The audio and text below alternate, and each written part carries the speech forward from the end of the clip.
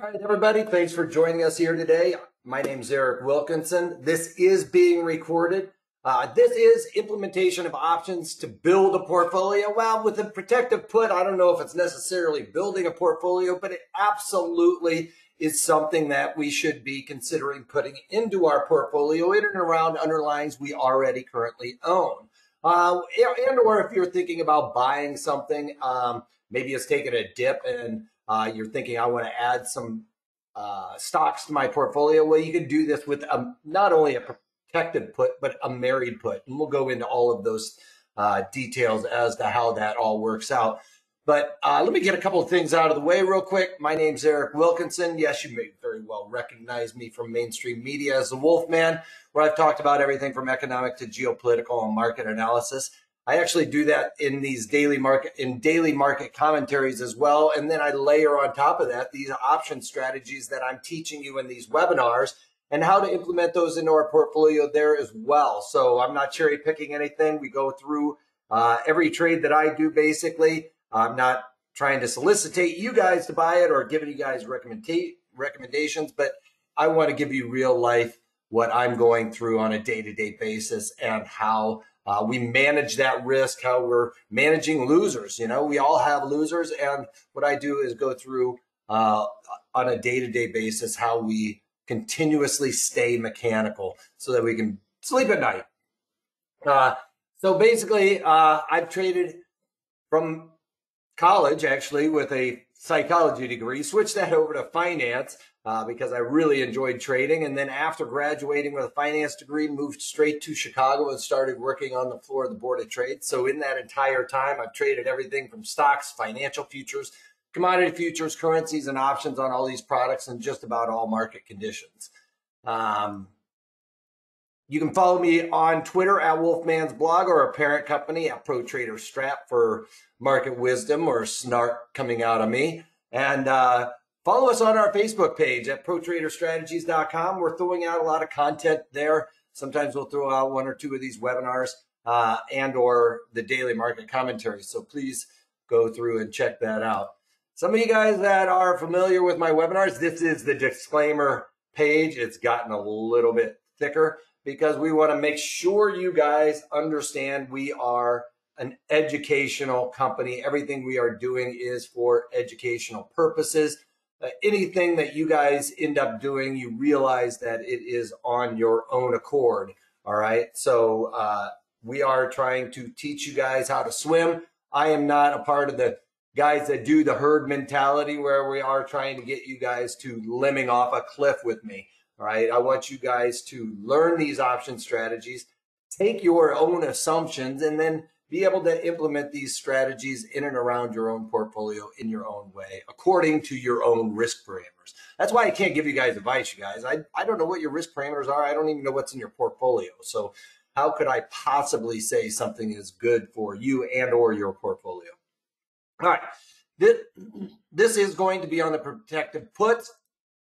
And let's go over the profit and loss on protected puts. It's your max profit is unlimited. That is on the put itself. It means that, you know, it goes down to zero. Well, that's really, if it goes down to zero, that is your max profit from where your strike is to zero. So it's the purchase price of that strike. So your strike price plus the premium less the current price. So that is where your profit potential is. But the one thing to know with those puts, if you just bought the puts outright, you know, it would be the price of the puts down to zero for the most part and minus that premium we paid. Your max loss on this is limited to the premium you paid. One thing we need to know with this max loss kind of thing, I didn't mention a while back when I did these protected puts, you got to know that when you're buying a put, that does increase what you synthetically paid for that underlying. So keep that in mind. You don't want to get too aggressive with buying these puts. You want to do it when you have an assumption that, you know, I'm getting a little bit worried, maybe at all-time highs, or they come up with some forward guidance that doesn't look too rosy. But your max loss on this is the purchase price of that underlying plus the premium it paid for that strike. and then minus that strike price. We're going to go over all of this. It seems a little confusing there, but if you bought the stock at 100, let's say we bought the 75 strike, right?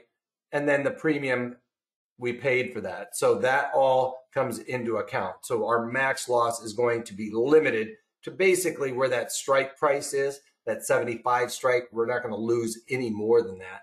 But keep in mind that premium, that put, is going to continuously increase. And I can't give you an exact example of that because that premium is going to adjust due to volatility and things of that nature. But think of it this way. The reason why I like this protected put versus a stop, right? If I had the stop on at the 75 area, say I was long the underlying at 100 and put a stop in there at 75, well, for one, we never know exactly where we're getting out on that stop. If it was a flash crash or something crazy happened, you know, that stop goes to the market. And if you had a stop limit order, it would maybe never get hit. At least with the put, you have peace of mind knowing exactly where your out is, all right? So if I had on the 75 put, I could know that I would limit my loss at that 75 strike. The kicker to it, though, is that put that I had on is going to increase in value. So it's actually going to help me if this market starts coming off, whereas that stop would never help you. So this might clear up some of it a little bit here. As you can see here, the stock declines below where your strike price is, right? So this is where our strike price is. And then this is also where that premium, that gap is where that premium is, where we had to pay, you know, 50 cents or something for it. So really our break even is going to be that strike price minus that premium that we ended up paying. So it's a little bit lower. And remember what I talked about with the, what we were talking about with the underlying is it's going to kind of increase what we paid for that underlying, which causes our payoff to be a little bit lower, right? Our payoff on the upside is a little bit lower because we synthetically end up paying more for this underlying by buying this protected put. But keep in mind, when the market goes down, we are limiting ourselves to that strike price. But this premium on that strike is going to consistently increase as the market goes down, all right?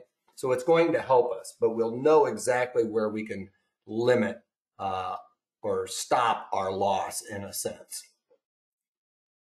All right, so protected puts in lieu of stop orders. I've kind of mentioned this a little bit already. And why is it better than the stops? Well, there's a lot of reasons, actually. For one, you know exactly where, you know, when you have a stop, say, for instance, if we're looking at a stop order and the market free falls down, right? Well, if I had my stop right there and the market really took a tank, I could get executed on my stop way down here. So maybe I had my 75 strike on, or my 75 stop on. Well, this could get executed at 70. Now that's an extreme example, a $5 move in a matter of seconds.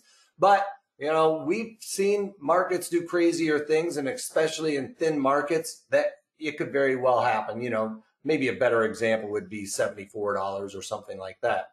But you get the idea. Now think about it. If the market did do one of those flash crashes and slam down like this, well, what happens if it rebounds back up like almost immediately? You know, you got stopped out at 75, executed at 70, and then the market immediately rebounds. Now, we've seen that happen back in the day during the flash crash where people were getting stopped out at horrible levels. And in a matter of seconds, the market swung back up. Well, think about that. If this was a 75 put, we would have had the patience to be able to sit with that and watch it, right? Because we know we have peace of mind that we are ultimately out at 75. And you could even trade around it. Like you started seeing the bounce, you could cover those puts for a profit and watch that rebound happen. So keep that in mind. The puts, we never know exactly where our stop is going to be executed.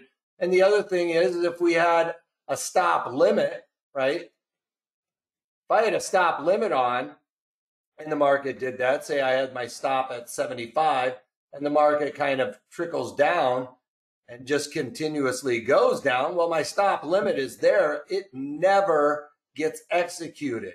I never get filled on that. The market continues to drizzle down, right?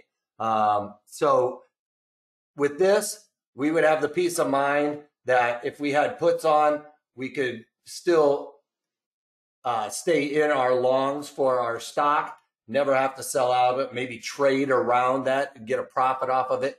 And if it continuously did this, then we know that we are out at 75, all right? We can put our stock to somebody, all right? And I've mentioned this a couple of times. Even if we didn't want to get out of this stock and this underlying starts going down, our 75 puts are going to increase in value, right? So those values are going to continuously go up. It's not going to be dollar for dollar for what the underlying is going down. I do have a couple of ways I like to trade protective puts rather than just put one on for, keep in mind, one put is equal to 100 of XYZ, all right? So when we're doing that, I like to jack up the puts a couple of times in order to take advantage of some trading. I'm a trader at heart. So to me, I like to add a couple. If I'm thinking this market's going to correct a little bit, I like to add a couple of puts and be able to take advantage of a market move that starts moving down. Or I'll talk about strike location, all of that stuff, just like I do with my other webinars as well, and some of the rules that we're going to be having to look at here, all right? So we can trade out of some of these. If we, have 100 of XYZ, usually I like to do 3 or 4 puts. Oops, not 34 puts, but 3 or 4 puts. Let's say, or 4 puts, right? To equal to my 100 lot, all right? So remember, because we're buying this option, we have the right, but not the obligation to execute these puts or put our stock to somebody else, all right? So we have that peace of mind. It's not like, if you're short puts or something like that, you get put that stock, right? Because when you're short, you have the obligation to honor the contract, all right? And like I said, we can trade around these puts. You're not going to get dollar for dollar on the downside. If you didn't want to take capital gains or something like that, this is a great way to take advantage of not having to get out of that stock like a stop would cause you to get out immediately. You're going to have possibly capital gains and stuff like that. All right. And I mentioned this, it's going to let you sleep at night. It's going to allow you to be much more patient going forward. In lieu of a protected puts, what are your thoughts of selling deep in the money call? Well, if you sell the deep in the money call or deep in the money call, you would be selling a deep in the money call. You're probably going to have your stock called away from you possibly, but it won't protect you the same way as a protective put would. If you're talking about like a deep out of the money call or an out of the money call, I've talked about selling calls around, as a dollar cost averaging. So yes, Chen, that is something that would work out quite nicely. Is everybody else? Can you guys hit me up in the questions box? It seems like George lost some sound. You don't have to worry about the theta decay. Well, correct. So Chen, what I'm gonna talk about that here in a minute about theta decay and how to limit some of that. And I have some rules that go in and around buying options. If you've watched very many of my webinars or especially those daily market commentaries, then you will definitely know that I'm not a huge fan of buying options. I'd much rather sell some options, take advantage of theta decay. But there's a lot of situations where, we don't want to be selling calls and puts because the environment's not right for us. George, are you hearing me okay now? Is anybody else hearing me all right? It looks like mine is working correctly. Yes. All right. Alexander hears me. Okay. Sounds good. All right. Good. So you guys, if you lose sound, one of the things I always say is you got to log out and go back in, because I can tell on mine that I'm seeing the volume move and on my microphone, so it looks good on my end, so I can't always tell if there's sound being lost, and that's usually a go-to webinar type thing. All right, so let's just review real quick. You never have to worry about the stop getting executed, especially at bad levels. A stop limit order might not ever get filled. Your puts are gonna gain in value as the market moves against your underlying, whereas the stop is just gonna execute you out. Something like today, we had that bit of a down move, right? There's probably a lot of people that got stopped out that were using stop orders. Well, if you had puts on, it allowed you to be patient through that move. And the way I set up these protective puts, like I said, I add a couple extra ones to what I own in the underlying to trade around that if I have it start going against me, that it allows you to profit on a downward move as well. All right. You never have to get out taking capital gains, because you can trade around it.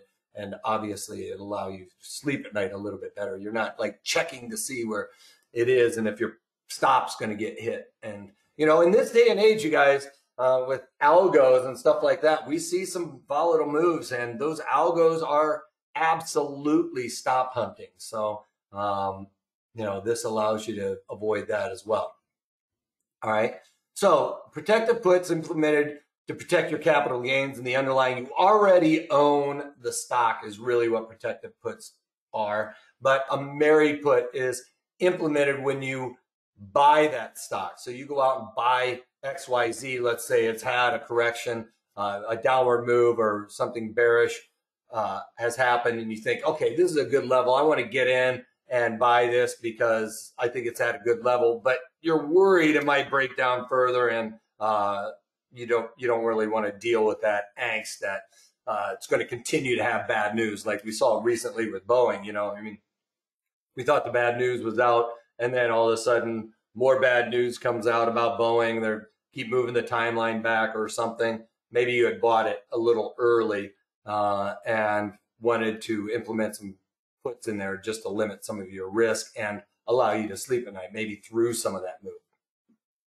Okay.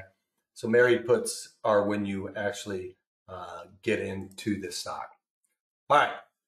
So if we are going to do protective puts and we're worried about this binary event coming up, I would say you would want to do this well in advance of that earnings. Say, for instance, Apple. All right. Apple's a good example right now because, there's some bearish news with the coronavirus, right? So with Apple, they've warned about the iPhone 12 production being a problem. They aren't going to know until April. Well, they've got their earnings coming up in and around that time. It might even get pushed back to May. So all of those things could start to worry you. And right now would be a good time because they just had their earnings.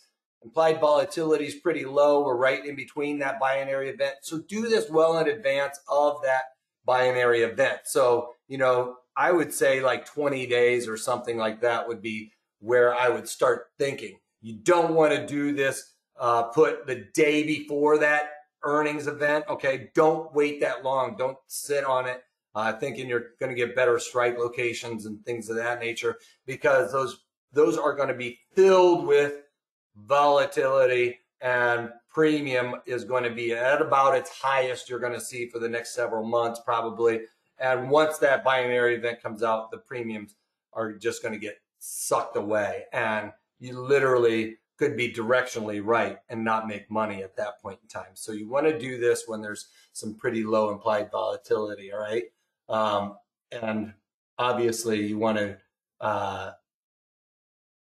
protect those unrealized gains. Unrealized gains mean the stock has gone up. Well, you see your P&L, it's basically a P&L thing. Well, you see your P&L going up. Well, those are unrealized gains. That's not something that is, it's not real yet because it's only on paper, right? I see a couple questions coming up real quick. When is the best time to purchase a protected put? When IV is low, yes, or a longer time frame, such as 3 months out, covering an earnings announcement. You are dead on, Chen. That's exactly what I'm looking at. I look at, and we're going to get into that a little bit further. We're getting a little ahead of ourselves. 90 plus days to expiration is what I'm looking at, and that binary event being, at least 30 days out. Would be probably my minimum for doing that. Once you get inside of that earnings event, we really start to see that volatility start ratcheting up. And if you can get this when volatility is relatively low and that volatility starts ratcheting up, you guys, you can be directionally wrong, and those puts will retain their value. And maybe sometimes, if it really starts jacking up, you could really start seeing that put, despite the fact that you're directionally wrong, make money.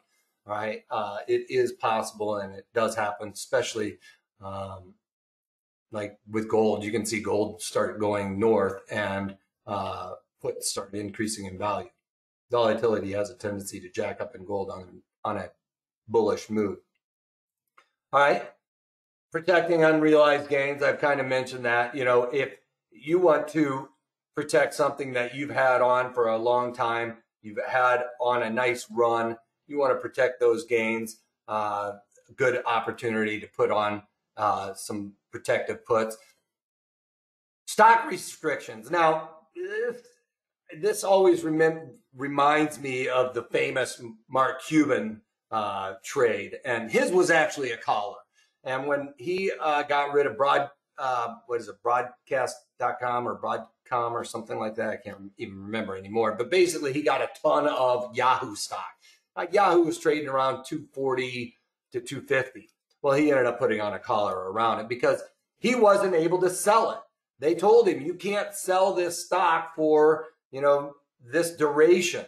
So what did he do? He went out and bought basically puts, and he sold some calls. He wanted to lock in that price at that area. Well, that was actually the high that Yahoo had ever seen.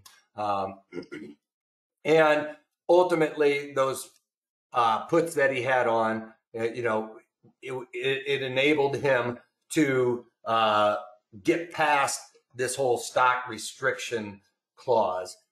So sometimes if you're at a company, they won't let you sell stock, but you can buy some puts and things of that nature, and that allows you to get out of selling because you're not really selling them. You're doing some puts against it, and you end up getting past that time frame where they're putting that restriction on you. All right.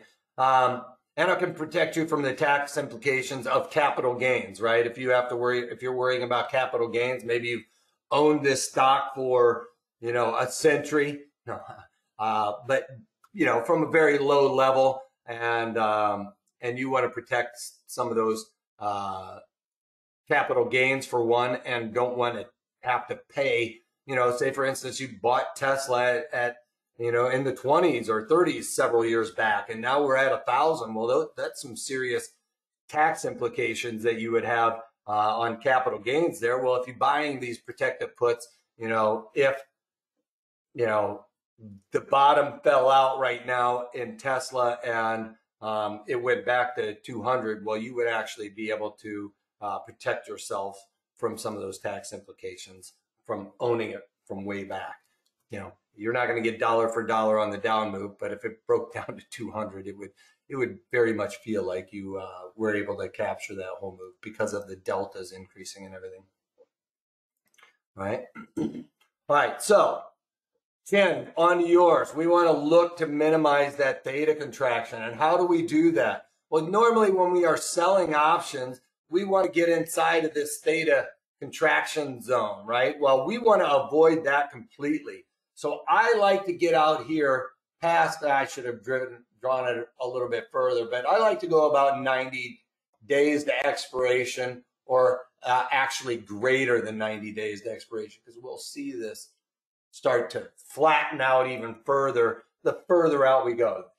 We used to call theta the thief in the night that comes and steals your premium on the floor. And this is when the theta goes bonkers, all right? that's really when you start seeing that premium get sucked out. So even though you are trying to protect a binary event that is, even if it was only 35 days away or something like that, I would still go out there past that 90 days to expiration, capture that binary event for protection, but still be out there, avoid that theta contraction. We also have to be pretty wary about volatility, because volatility, if it expands, that is a good thing, all right? That's, we want volatility to expand. That's why I want you to get outside of that binary event 30 days out. That's when you should be thinking, outside of 30 days away from that binary event. This is a pretty good slot where we're kind of past most of the major earnings, and we're thinking about the next earnings. Maybe they've given some forward guidance that didn't look so good, or you're worried about China or these guys being able to build inventory and things of that nature. Apple having the iPhone 12 get production worries, all right, which is going to hit their bottom line. All right, so getting into earnings next season, that is a good time to start implementing this, because right after that binary event, volatility is probably at or near its lowest levels, all right? So volatility expanding will help us. So we can talk about volatility for some of the newer people, because this is a newer type of strategy. So volatility is pretty simple beast, and I'll just take a look at the March ones. And remember, volatility, actually here, I'm going to change that out. Let's just look at 14 days, or 14 strikes. All right, so volatility, Vega. The first thing we need to know about volatility is that for every 1% increase in volatility right here, this Vega number, so it goes from 77 to 77.5 to 78.5, right? So it goes up by 1 percentage point increase. So it goes up by 1 percentage point. All of these premiums over here are going to increase by this amount over here in this column. So if it goes from 77.58 to 78.58, these premiums are going to increase over here by 37 cents, all right? These are going to increase by 29 cents. That's with everything else being equal. This does not move at all, but the volatility increases. We're trying to compare apples to apples here. I don't want to, get theta, the thief, in there or any of that stuff. But just keep in mind that for every 1% increase, our premiums will increase by the corresponding Vega, all right? So, you can do the multiples of that, 2, 3, 4, 5, 10, 10% increase. Those are going to increase by $2, all right? So, and vice versa. For every decrease of 1%, our premiums are going to decrease by that Vega, right? A negative plus a positive equals a negative. Vega is a positive because it's based on an increase, all right?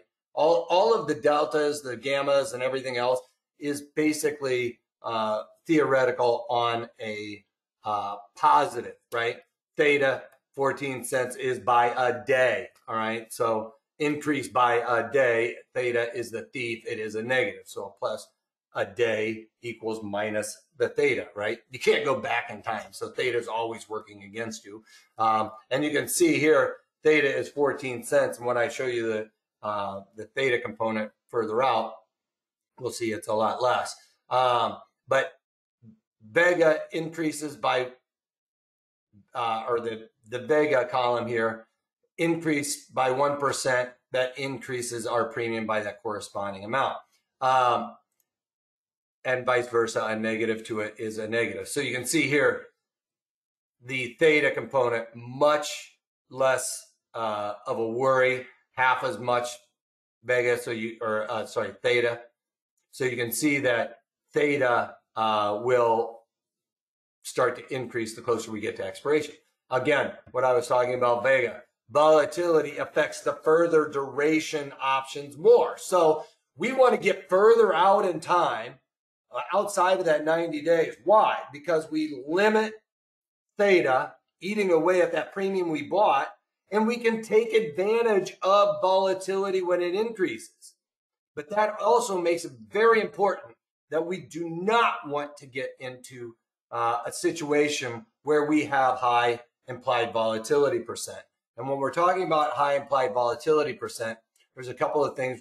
Well, we look at implied volatility percent. So we can see here Apple has started ratcheting up a little bit, but it's below my threshold of 50. Anything below an IV percent of 50 is where we're looking at buying premium. Anything above that is where we start looking to sell premium. But you can see volatility, we had that big spike here, which was a bit of an anomaly. And I don't know why I have that on a 3-year chart here, but let's go back to the weekly.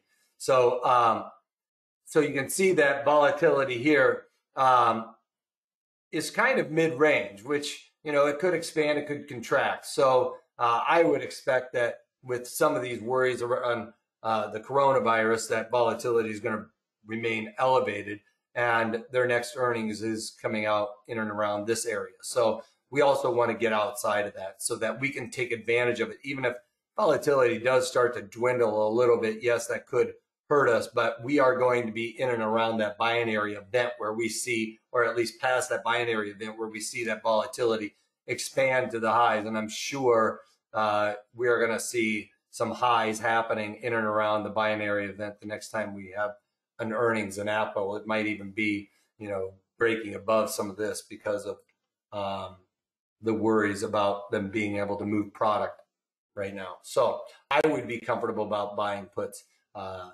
around Apple, which I'm probably going to use as an example.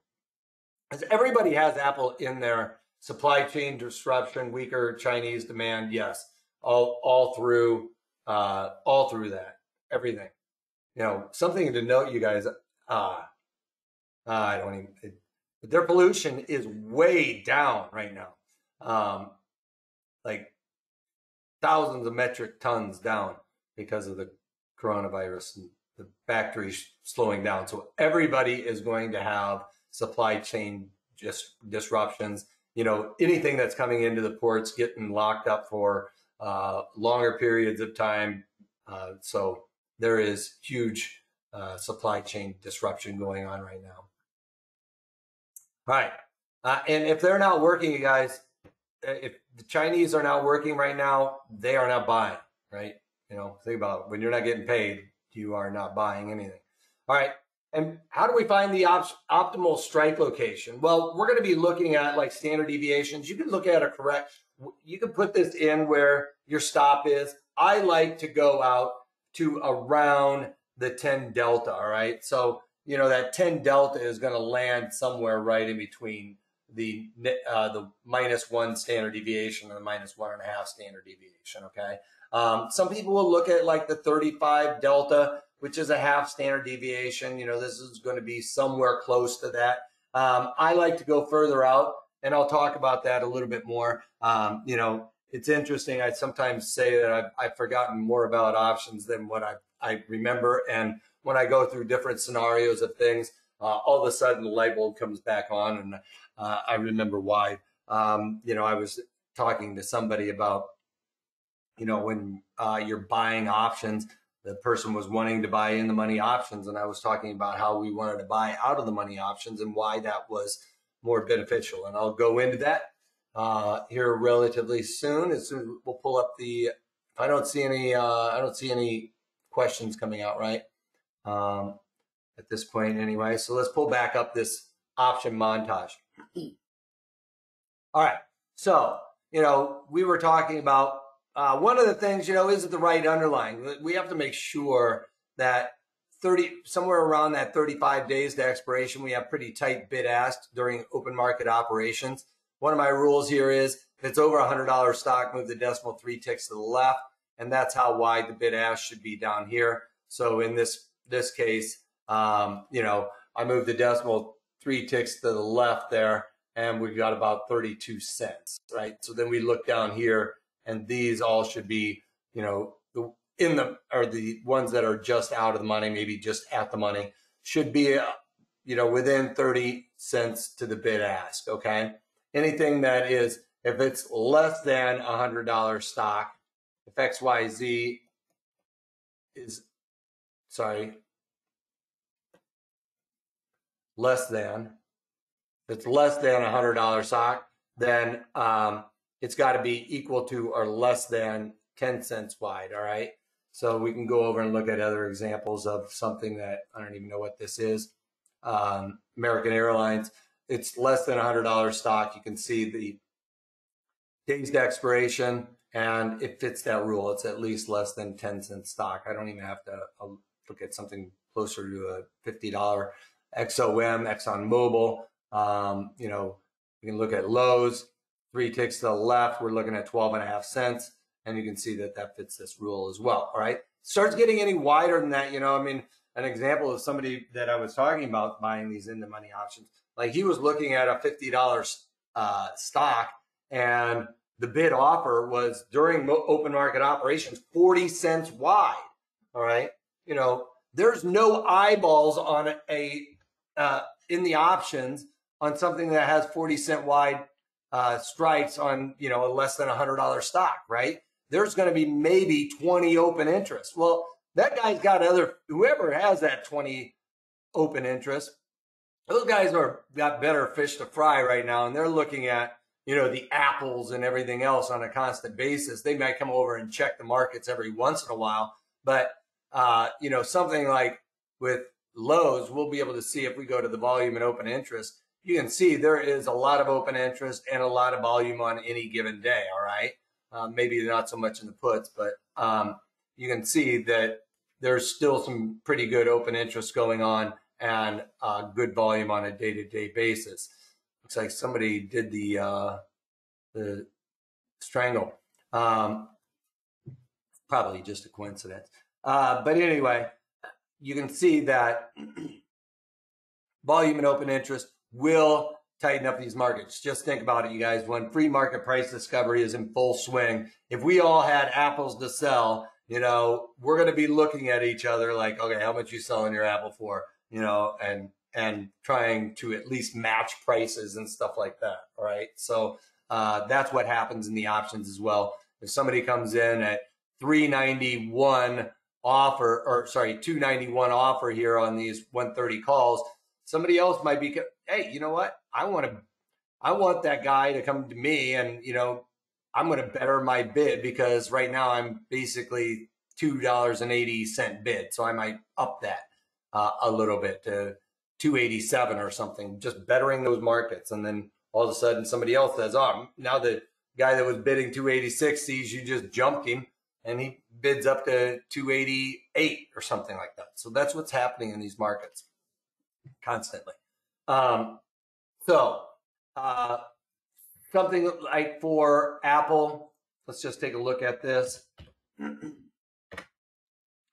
let's take a look at AA. Sorry, that's, you know, one of those things like you call somebody by the wrong name once and you always think their name's wrong. I always think that Apple should be APPL. All right, so Apple.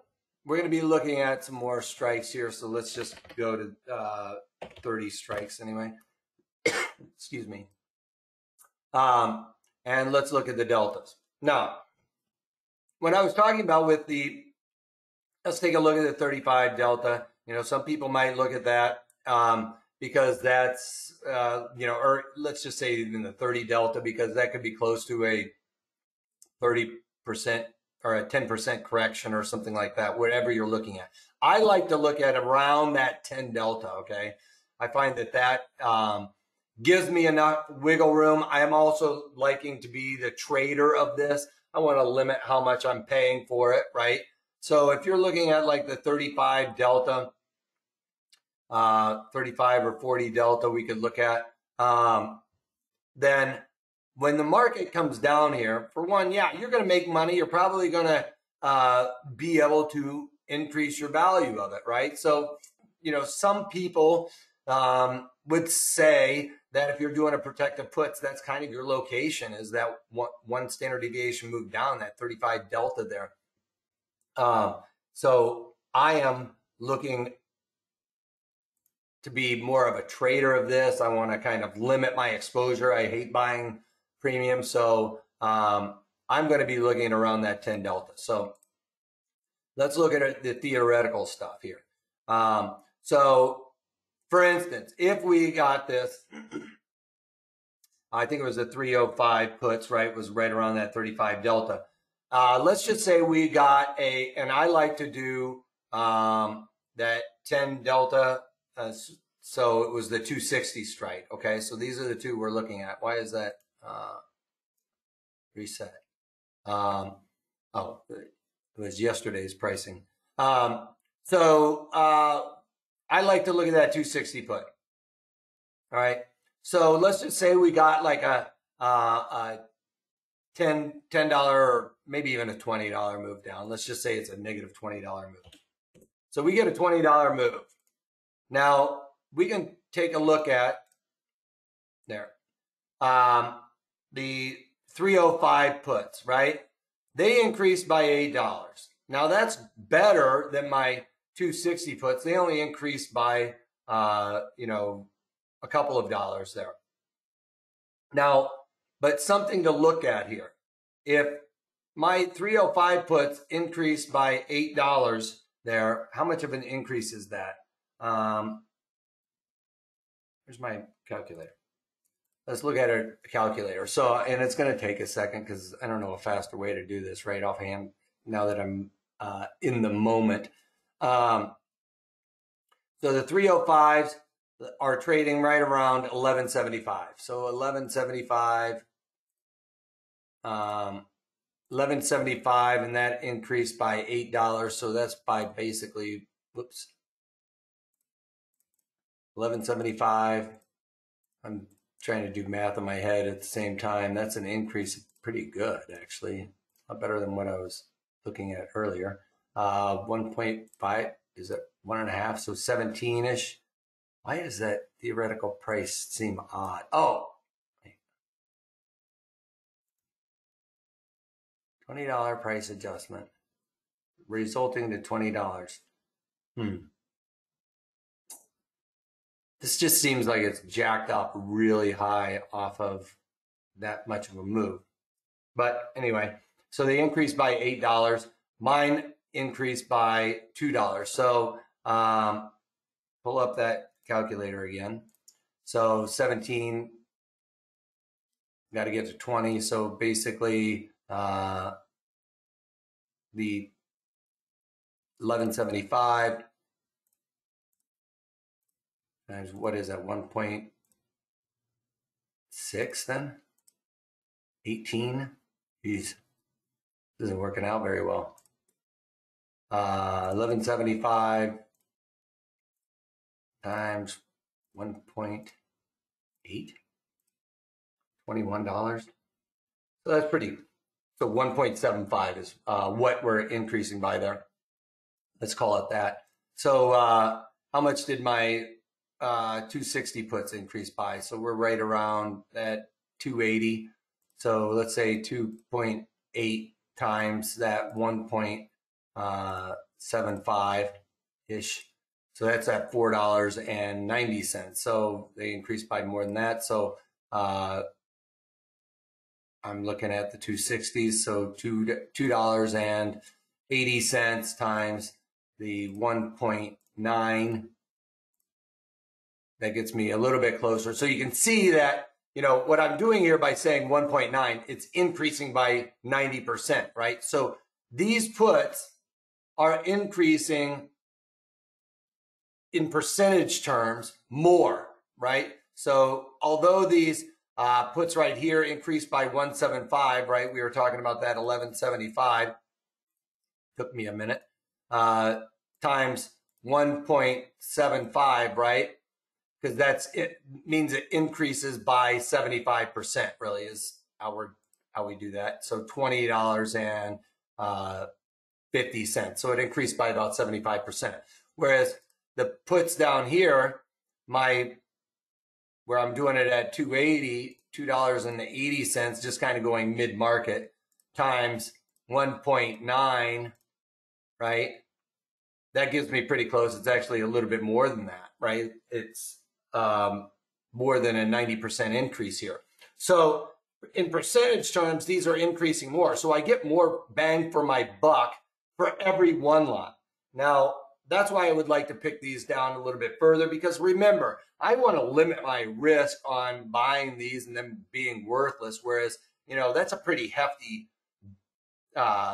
put to buy when you're fighting theta decay and everything else, right? So I would rather limit how much I'm going to buy it for, and then I would probably do it by 4 contracts, especially if I was worried about Apple having a correction, you know, some profit taking going on, supply chain disruption, the iPhone 12 not even being made or something like that.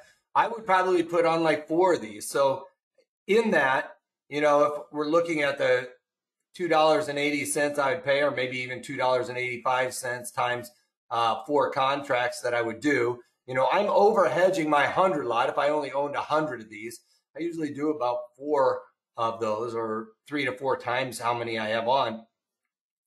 Remember, I paid up here for these 305 puts $11.80, let's say, if it's mid-market, let's say $11.90. If I bought 4 of them, you know, I'm getting these 4 for a little bit cheaper still, you know. So if you are used to buying the 35 Delta, or somebody has told you to do that and thought that was a good idea, this is a pretty good argument to go down there to the 260s and buy 4 of them. And then you peel them off, you know. Maybe I get a move down to 300 and you find, hey, you know what? It's finding support at around that 300 level. Well, these 260s have increased dramatically. We already showed how much they're going to increase on a $20 move, and that's right there. So we're going to see that these 260 puts have increased by up to $5. Well, if I peeled off 3 of them, or even 2 of them, even just 1 of them, no, 2 of them, I paid for the entire thing, right? Because I originally paid $11.40. Well, if I get that $20 move down and find support at the 300 level, I take off 2 of them. Now I've got these puts on for free. So that's what I'm talking about. Like, I'd like to trade around these and try and add a few more protective puts to trade that if it starts to happen. Yeah, I'm further away. And I didn't just buy a 1 lot to protect that 100 underlying I have. I went down to the 260s, bought a couple extra ones, right? And then if the market makes a move, my puts never got hit, I can peel off 1 or 2 of these, right? And have those puts on for free now, all right? So that's the way I would like to trade the protective puts. Yeah, it's not the perfect, you know, quote unquote perfect 1-to-1 ratio that, you know, you're going to go online and say they talk about a protective put. They're going to tell you to do a 1 lot, right? This is a little bit different. I know you guys are traders. Not everybody doing this, getting into options, is just looking to protect the total amount that they have on. I like to, if I'm thinking I have 100 Apple on, or, you know, if I had on 500 Apple, I'd probably do a 10 lot, you know, or something like that. I would increase it by a multiple of that. And if the market makes that move down, doesn't even have to hit my puts, I would just be looking to try and cover that, so I have those puts on for free. And if the market continues to tank, then I'm getting paid for that. You know, if my stop was at 260 or something like that, then I'm not making any money on that down move, whereas with the puts, at least you are. Yes, you do have that risk of it going straight up and never correcting, but at least with this peace of mind, you know, around everything that Apple could be experiencing, then you'll be able to take advantage of that. All right. So it's more of a trader mentality on these protective puts that I like to implement this in and around. But make sure, you know, to keep in mind, our implied volatility percent is below 50. And how do we come up with implied volatility percent? Well, we take where the current is 27 and subtract that by the low, which is 18, maybe 18, 19. So we need to know these three numbers: the current, the low, and the high, which is 36. All right. We'll call it 37 to try and make math easy. As a matter of fact, let's make math really easy and say the high is 37, the low is 17, and the current is 27, right? So basically, you have take the current IV minus the low IV, especially if your platform doesn't have that, and divide that sum by the high IV minus the low IV. All right. So we said the current's 27, the low is 17, and the high was 37. We want to make sure that we take the sum of minus 17, right? And then we get 10 divided by 20, which equals 1/2 or 50%, right? Okay. Very close to where this was, 56 point. You know, if you come up with the exact number, but we know it's in and around that level. It's kind of the split, you know, where you buying or selling premium right now. You would definitely want to expect the implied volatility to go higher so that it helps out with those premiums. Okay. So that's how you come up with implied volatility percent. I have the script that goes into there to pull this up. You can see I have it listed from high to low because implied volatility is for each underlying self. You know, that's what implied volatility percent tells us, because, you know, something like Apple at 27 and a high of 38 right there, we can look at Tesla and see that Tesla never gets that low. Like, I guess it does. Called me a liar. 35 is the ultimate low in the last 52 weeks for Tesla. So you can see everybody has its own implied volatility, right? Not each stock is created equally when it comes to implied volatility. So we have to know where this current 86 is. What does that mean? It means really absolutely nothing unless you put it into perspective. And that's what we try to do with that implied volatility percent. Okay, it puts it in perspective, where it is now in relation to where it's been in the past. All right, so make sure you're paying attention to that. When it's at extreme lows, that is the time to be buying it, right? You know, another example of Activision. You know, its high is 50 and it has a pretty good range, but 27 doesn't really tell us anything. We saw Apple's 27 is an IV percent of 50, whereas for Activision, that's almost near its lows. So you need to know what that is in order to implement this. So anything below 50, we look to buy premium because we expect that to expand. You can see anytime it's ever gotten down there, it's had a tendency to start ramping up. Well, anytime it's at those extreme highs, you know, at 90% or whatever, you start seeing volatility come out. It's not sustainable. So we don't want to be buying premium right before that binary event. Remember I said right after the earnings event is probably one of the better times to be buying. Yeah, it did dip on us, but you can see volatility did expand, all right? And then when it got crushed afterwards, yeah, you're going to see maybe your directional move against you. We got volatility expanding, but once it got crushed afterwards, you know, it really kind of put that volatility back to where we were buying it. All right. Pretty simple though, right? You know, if you just want to do a one lot at that 10 delta, I totally get it. Limit what your cost is putting out there. To me, if I start having a worry about something on my underlying, maybe supply chain disruption like we talked about with Apple, or slowing economy or something like that, I like to trade around that. You know, if I don't want to get rid of that underlying, you know, if I'm all of a sudden bearish on this thing and think that they're going to tank, then why not just get out of it right now? But if I want to hold on to that stock, maybe I like the dividend, something along those lines, protect some capital gains, not have to take tax implications, then I like to trade around it, add a couple extra puts to that assumption of a correction happening, but not really get rid of my stock necessarily. And stay away from that 35 delta that a lot of people talk about, where you should be doing it, or that 10% correction. All right, so options course, earnings with options. I talk specifically about trades for earnings using options, you guys. When and where, timing, all of that stuff. When you should be selling calls or selling puts around the options.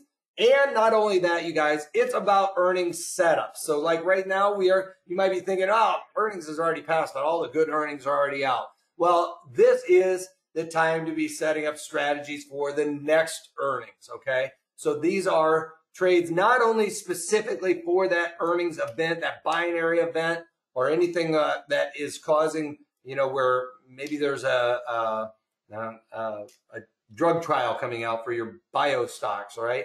Or the FOMC meeting coming up. Anytime those things are binary events that we can be taking advantage of. So earnings with options, this is a great course for 36 bucks. I even go into this and talk about guys that are on mainstream media all the time, talking about earnings trades and what you should be doing, like buying calls or something crazy like that. And why that is not beneficial. And for $36, I will save you the angst of losing money on those types of trades that those guys are touting on TV. So great deal for earnings with options. You guys can watch these over and over and over again. We'll also do the earnings setup. So once we get out of earnings and earnings are down the road, how we can put on a trade for that next earnings event and limit theta decay, or isolate some of that volatility, take advantage of volatility expansion going into the next earnings event. So, and I go into specific rules, the type of underlying, the volatility you need, and all of those things. So this is in the chat window. If you're watching this on tape delay, you are going to have to punch this into your URL, which is at the top there, and just pause the webinar right now. But highly suggest taking advantage of this.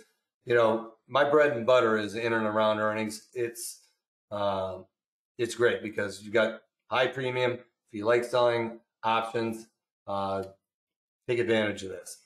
Right, so that's about it. I want to thank you guys all for watching this webinar.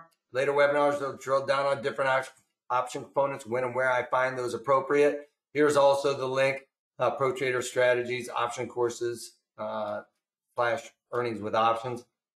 Have any questions, reach out to us, 310-598-6677, or trading@protraderstrategies.com. Or if you guys have any suggestions of webinars you want us to cover, or videos you want me to cover, reach out to us. We probably have them in the archive.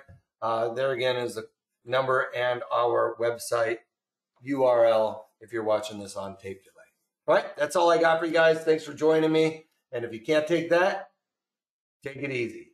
Thank you, Chen. Appreciate it. Thank you, Nina, for the kind words. Appreciate it, everybody.